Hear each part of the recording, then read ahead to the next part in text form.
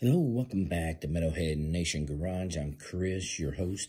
Hey, give us a thumbs up, subscribe to the channel. Hey, we're talking about Pink Floyd today. Back 55 years ago, Syd Barrett, one of the founding members, left the band.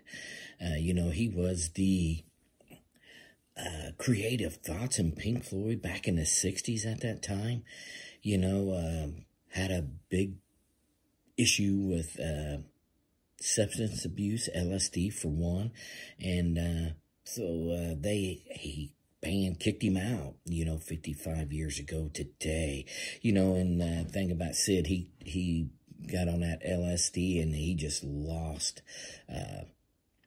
his place in Pink Floyd and life. He ended up in a home there because it affected him so bad. He had too bad of trips, and he really didn't know what was going on. He was lost at that time. But again, it was 55 years ago today. But you can hear them 60s albums. It was definitely psychedelic rock for Syd Barrett, and it was popular at that time.